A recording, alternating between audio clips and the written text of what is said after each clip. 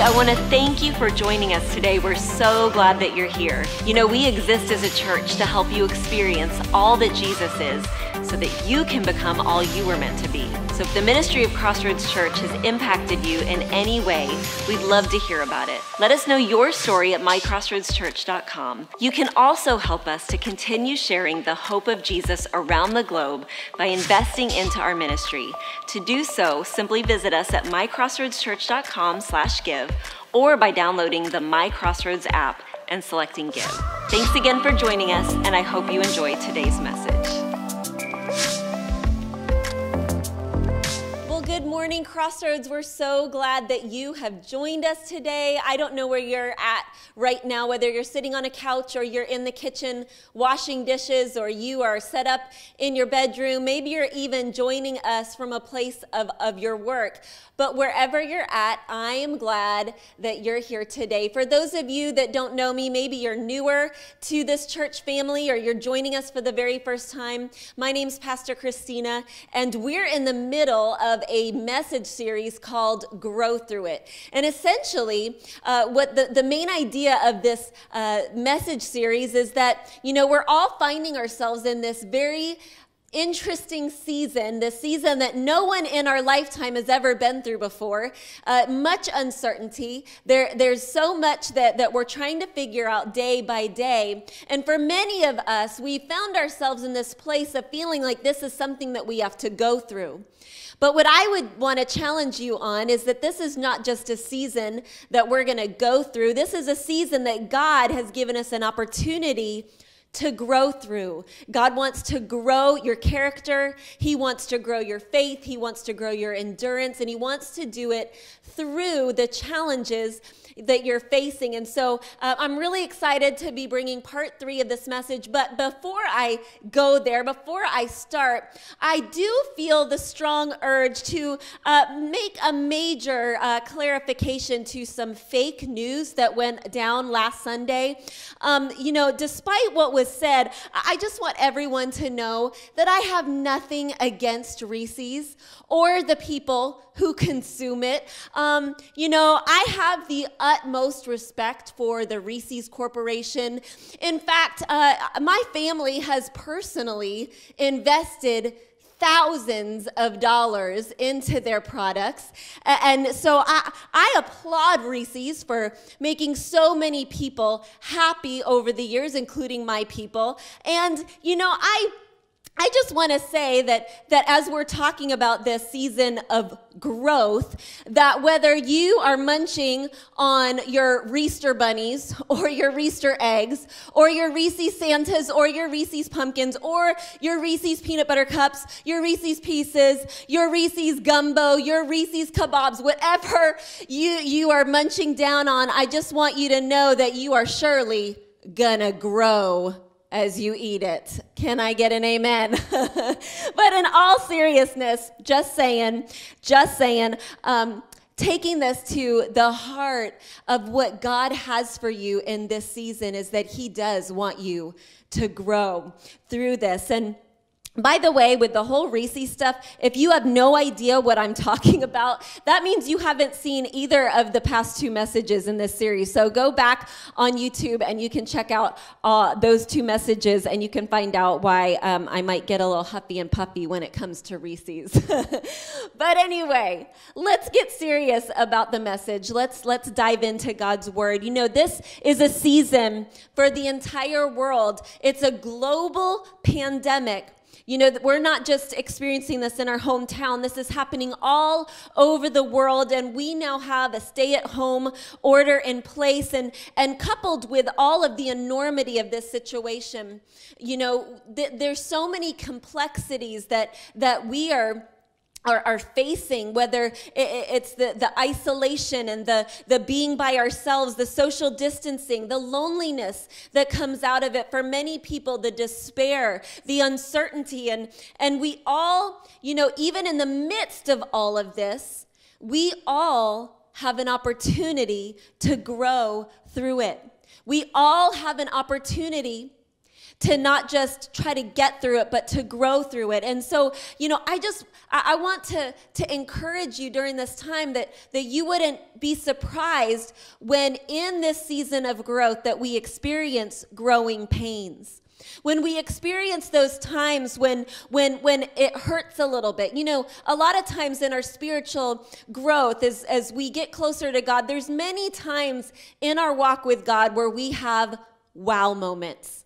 Where it's just amazing and his presence is so sweet and he seems to be speaking directly to us. But there are also not just the wow moments of this journey of faith that we can experience. There's a lot of ow moments. There's a lot of times where growth is not easy. There's a lot of times when growth is actually painful. And I just have to say, nobody ever told you, nobody's ever said that growth is easy or pain-free. In fact, many times growth is very, very difficult, and many times it is painful. And I just want to encourage you that in this season, especially if you're experiencing the pains of growth, that growth is not something that I know we kind of sometimes wish that it would just happen.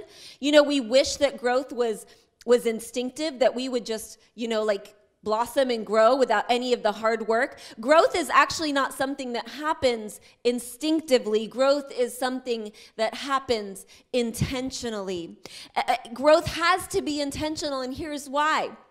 Because what I found in life is that in all of the seasons of spiritual, emotional, mental growth in my life, they've always been coupled with seasons of pain and difficulty. See, in these seasons of difficulty, in these seasons that kind of press us a little harder, those are the seasons when we have an opportunity for growth. And I'm not just making this up. This is actually in the Bible, James chapter 1. This is the core verse for this series. And it says this, James chapter 1, verse 2, "Dear brothers and sisters, when troubles of any kind come your way, consider it an opportunity for great joy. For you know that when your faith is tested, your endurance has an opportunity, a chance to grow. So let it grow.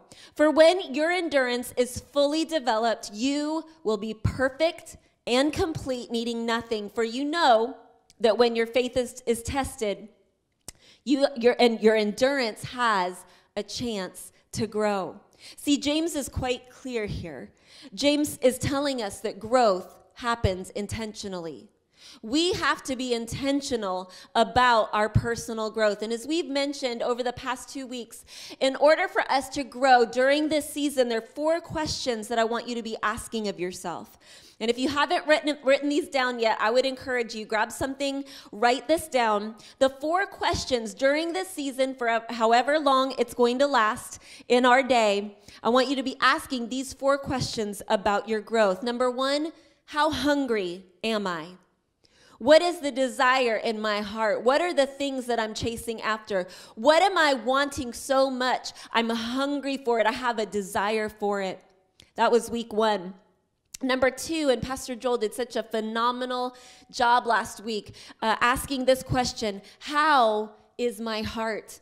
What is the condition of my heart?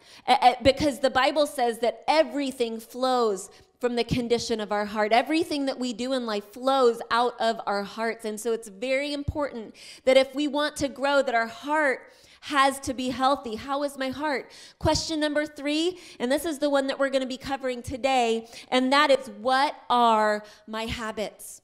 What are my habits?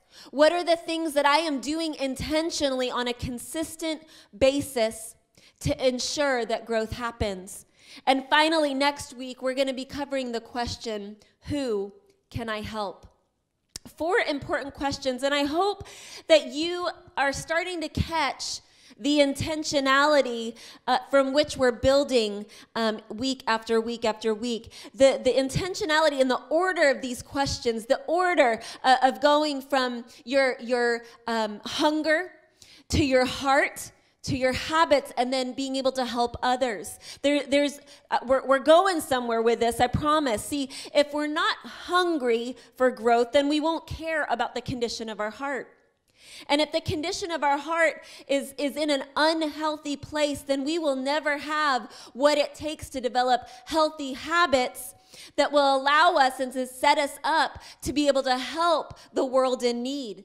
They all go together. We need this hunger to want to grow, and we need a healthy heart to grow. We need to develop habits to grow. And if we really want to grow, we're going to find our greatest source of growth is when we're making a difference in the lives of others and we're helping. Now today, the title of my message is this: Habits of a Healthy Heart. Habits of a healthy heart. I really want to take Pastor Joel's message from last week and build on it, springboard off of it as we talk about 3 essential habits that are going to allow your heart to become healthy and grow. I want to read from Psalm 119, and we're going to start with verse 112. Psalm 119 is the longest chapter in the Bible, so that's why we're at verse 112. And it says this: I have inclined my heart to perform your statutes forever, to the very end. I want to read that one more time. I have inclined my heart to perform your statutes forever, until the very end. The psalmist says, forever, until the very end. I want this to last. What I'm building, I want it to last. I want this to last through the quarantine. I want this to last through the pandemic. Beyond all that we're facing right now, what I am building, the growth that's happening in my life, I want to build it in such a way that it will last forever. He also says, I have inclined my heart. I've inclined my heart. See, this growth has to happen from within. It has to start from inside of us. This is not just the behavior, the behavior that happens when we form habits. This is the belief that drives our behavior. See, if we are wanting this change, if we are wanting this growth in our lives, if we're wanting to not stay where we're at, then we have to have change that comes from within. Allergies, I promise. I have inclined my heart. Now think about it. I have inclined my heart. What does it mean to incline? To incline is actually a repositioning. It's a resetting of the position of where your heart's at. I've inclined, and this is something that's happening within. Inclining is changing the direction of where you're facing. As I incline my heart, a lot of us throughout this time, in this season of social distancing and isolation and the fear and the uncertainty of these days, is that the position of our heart has actually been in a decline. The position of our heart maybe has even been in a recline. How many of you have been getting good use out of your lazy boy chair? We've been in this recline, and what the psalmist is encouraging us to do is to incline our heart, to set our heart on things above, to incline our gaze, to incline our focus, that we are not just focusing on what's in front of us, but what is above us. That Jesus is the source, that Jesus has everything that I need in this season. See, the psalmist said, I have inclined my heart. I have inclined my heart. I'm not waiting for anyone else to lift my head. I'm not waiting for someone to encourage me to do it. I have been intentional about inclining my heart. I have set my heart in the right direction. I have decided that I'm going to be intentional about inclining my heart. And I don't just wish that it would happen. You can't just wish that your heart would incline. We actually have to be intentional, head up, that we are face up. God, I look to you. I think about that song, God, I look to you. You're where my help comes from. Give me wisdom. You know just what to do. And things come at us, whether you get up to have a quiet time in the morning, your head is up, you just had an incredible Sunday morning, you've been to church, you got to worship and your head is up, and then you hear a crash in the kitchen. And then you discover your internet's not working. And then you get into a fight with your spouse. And then everything goes to pot. And before you know it, where are you facing? Is your heart inclined to heaven? Or is it in a decline again? See, the psalmist, he has something so important for us here, is that he inclined his heart. He positioned his heart upward. He positioned his heart in a way that was inclined to the throne room of heaven. See, what's going to happen is things are going to come at us. And before we know it, despair and loneliness and anger, and that all comes at us. It all sets in. And there is going to come a time when we need to take charge of our heart. I'm going to say that again. There is going to come a time, family, when we need to take charge of our heart. That we need to tell our heart where it needs to look. That everything within us wants to look at the circumstance. Everything within us wants to look at what's going wrong. But we need to take charge of our heart and incline it in the right direction. He goes on to say in verse 113, the psalmist says, I hate the double-minded, but I love your law. I hate the double-minded, but I love your law. What he's saying here is, I hate double-mindedness. I hate this. I hate the back and forth. I hate the wishy-washy. I hate the here one moment and gone the next. I hate the Indian givers. I hate the people that talk out of both sides of their mouth. I hate the people who say one thing and do the other. I hate double-mindedness. And you know what? One of the biggest motivations that will help us to grow, that help us to push towards change and push towards the right direction, is a hatred for the right things. Hating the right thing. See, the psalmist says, I hate this double-mindedness, this wishy-washy religion, this back and forth. I hate the double-mindedness. And it's very important. The very first healthy habit that I want to talk about today is to learn what to hate. Learn what to hate. See, it usually comes down to the things that we have this love-hate relationship with, that cause us to move into action, that cause us to grow. And see, I think about, this goes across the board.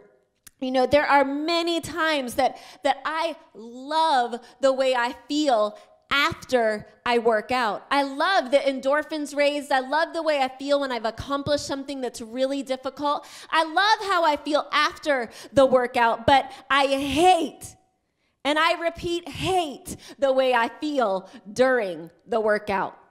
I don't like being out of breath. I don't like it when my muscles are burning. I don't like it when I feel like my legs could literally drop from under me. I don't like the way I feel in the middle of it. I love, though, the way I feel when it's all over. Love-hate relationship.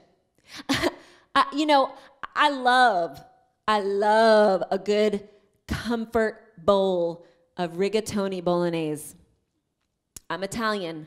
I love my pasta, and I can devour a big old bowl of pasta, and I love the way it tastes in my mouth. I love the smell of it. I love everything about carbs and pasta. I love it.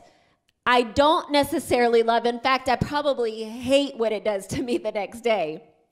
See, there are so many things that may feel good in the moment. It may feel good and right now, but it doesn't feel good when all is said and done, and vice versa.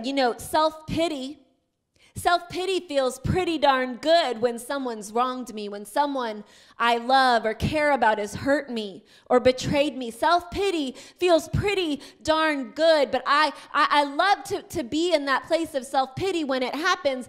But what I don't love, in fact, what I hate, is when self-pity traps me into a place of despair and bitterness. I hate that. I hate that. I love the taste of self-pity, but I hate the outcome. I love the taste of it, but I hate the outcome. See, there is a healthy way to hate. You may be thinking, well, Christina, that's not biblical. Oh, yes, it is. See, I hate racism. I hate it. I hate poverty. I hate human trafficking. And the only way for me to actually get off my rear end and do something about it is to hate it. There is a healthy way to hate. And until you have the outcome of what happens to your soul unless you hate what happens to your soul more than the satisfaction that it gives you, that it gives your flesh in the moment, you will not grow a healthy heart. This is so important. I want to say it one more time. Until you hate the outcome of what happens to your soul more than the satisfaction that it gives your flesh in the moment, you will not grow a healthy heart. We need to train our brain. We need to take charge of our heart. We need to learn what to hate. We need to hate the right things. Instead of looking at a bowl of pasta and thinking, man, that looks so delicious, I can't wait to devour it because I just love pasta, maybe I need to think about the outcome. And I need to hate the outcome that it will bring me. I'm not going to feel very good tomorrow. That's not going to look good if I eat too much of it. I don't like the fact that I can't control myself, that I just keep eating it. There is an outcome. It's often when we can hate the outcome of what sin produces in us, and if we can love the doing the right things and being focused and intentional about feeding ourselves the right things and hating the outcome of the wrong things, then we will begin to see growth in our lives. So if we want to develop these healthy habits of our heart, number one, we need to know what to hate. Number two is we need to know where to hide. We need to know where to hide. And you may be thinking right now, Christina, are you kidding me? I've been hiding for 6 weeks. I've been stuck at home. I've been in isolation. I haven't seen a human soul in so long. I have been in my shelter for weeks and weeks and weeks. But I'm not talking about that kind of a shelter. I'm not talking about hiding in your home or a physical location. I'm actually talking about a place that you can hide that is not physical, but a place that you can hide inside. See, I don't know about you, but even though I have been safe at home, shelter in place, away from, the uncertainty of this pandemic, and I've been hiding at home, I'm here to say that there have been a couple of times that I have had an emotional meltdown. Yeah. An emotional meltdown, a breakdown that I am not proud of. See, the problem is that even though I have this physical shelter and this physical place to hide, the inside is where I have not remembered that there is a safe place to hide, even in the midst of everything that we're going through.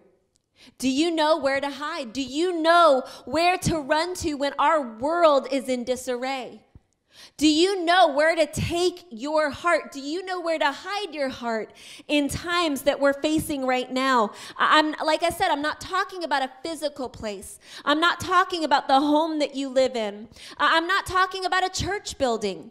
I'm actually talking about a spiritual place that's inside of you, a place where we can truly be safe in any circumstance. See, emotional states are typically the place that we run to when we find ourselves in distress.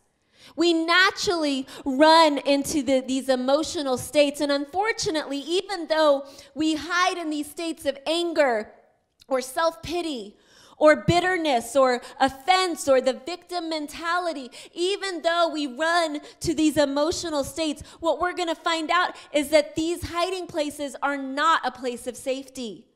They're actually a place of self-destruction. If we keep reading in Psalm 119, verse 114, it says, "You are my hiding place. You are my shield. I hope in your word." See, the problem for most of us is that we look for a hiding place when the attacks come. We find ourselves in this place of, oh no, run for shelter. Where do I go? But then it's already too late. We run to the wrong places. The psalmist, however, he has found a safe place and he has already designated before the attacks come. He already knows where his safe place is. He already knows who his shield is. He already knows where to hide when things get hard. And we often run to places that seem safe in the moment, that seem right in the moment, that taste good in the moment, but they actually are not a place of safety. You know, for me personally, when I find that things are outside of my control, when things get crazy and hectic and overwhelming, do you want to know where I naturally run to? I wish that I could say that every time I run to the rock that is higher than I, that I intentionally set and incline my gaze to heaven. But naturally, the place that I run to is self-loathing. I begin to have thoughts like I'm a failure. I'm not good enough. I'm not love worthy. I'm not worthy of love. I'm not good enough to receive love. That's where my heart goes naturally. But see, what the psalmist is asking us to do is to already know where our safe place is. It is not that place that we naturally run to when disarray comes, when we are overwhelmed. You know, I run to self-loathing. Some of us run to blame. When things go wrong, we immediately point the finger and we blame someone. Well, you know what? If you hadn't done X, Y, Z, then I wouldn't have hurt you so bad. Or some of us, you know, some of us run to porn or promiscuity or food or alcohol. Some of us actually run to this fake spirituality. We become this uber religious person and we have this mask of looking good on the outside, but inside we are crumbling and falling to pieces inside. And these things may seem safe in the moment, and they do hide us. Let me be very clear. These things do hide us from something. Unfortunately, they're not hiding us from the enemy. They're not hiding us from the attack. They're actually hiding us from the opportunity to grow and get better. When we hide ourselves in these emotional states, or we hide ourselves in things like alcohol or porn or promiscuous relationships, we think we're running to a place of safety, but what is actually happening is we're not hiding from the danger, we're hiding from God. And God wants to call us out from those places. And he wants to say that I am your place of safety. I am the shelter that you need to run to. I am the shield that will protect you during these difficult and uncertain times. I am going to be your protector. Run to me. Take refuge in me. And I want to call you out of hiding today. If you're hiding in any of those places, if you're hiding in a place that is not the Most High God, the shelter, the refuge that it will keep us protected and safe in every single storm that we face.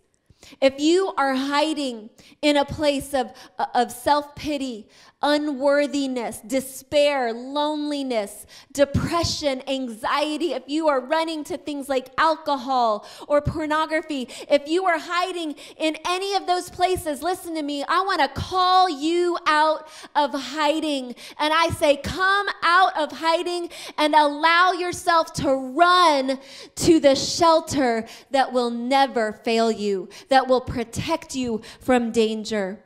Take charge of your heart. Take charge of your heart. How do you do it? You incline your heart. You incline your heart. Go into a place of worship. Holy, There is no one like you. There is none beside you. Open up my eyes in wonder. You worship. You remember who he is. You tilt your head back up. You incline your heart and you run to that place of safety. He is, the Bible says, he is the rock that is higher. He is that place that is higher that the floodwaters cannot get to. And if you feel like you are drowning in this season, lift up your head, incline your heart, and run to that place that is safe.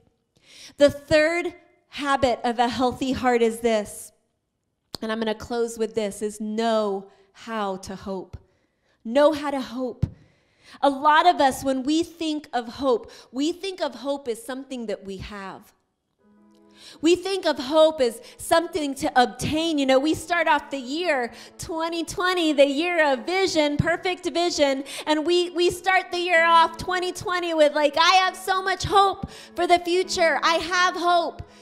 We say we have hope as if it's this thing, but biblically speaking, you know, when the psalmist is talking about having hope in the word of God, hope, if you look at the actual meaning of the word hope, it is not an object.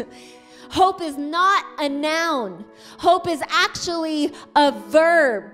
And hope, it is actually, if you look at the Hebrew meaning for the word hope, it is actually translated to wait.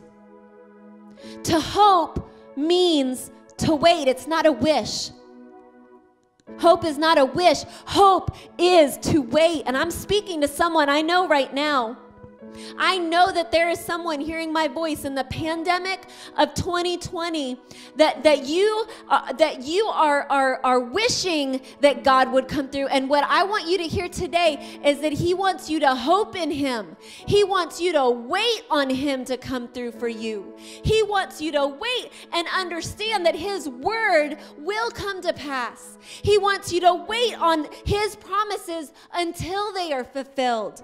He wants you to wait on for things that are not good to become good, because listen, if it's not better yet, then he's not done yet. He's still working. He's still moving. We need to hope in him. It's a verb. We need to hope. We need to wait expectantly, knowing that he's going to come through for us, because he works all things together for the good of those who love him. Because he is making all things new, because he will never leave us or forsake us, because he is a firm foundation that cannot be shaken. That even when the winds and the waves and the floods rise up against us, if we are standing on his rock, we are immovable, unshakable. Because Psalm 119:114 says, you are my hiding place. You are my shield. I hope in your word. And some of us today, I don't know where you're at. I don't know what you're dealing with. I don't know what you've been running to hide in. Again, I want to call you out of hiding. I know I'm speaking to someone right now. I want to call you out of hiding under the wrong things, and I want to call you into a hiding place, a firm foundation, a strong refuge, a mighty tower. He is the rock that is higher than the situation that you're in right now. He is a safe place. He is a shield that will protect you from danger.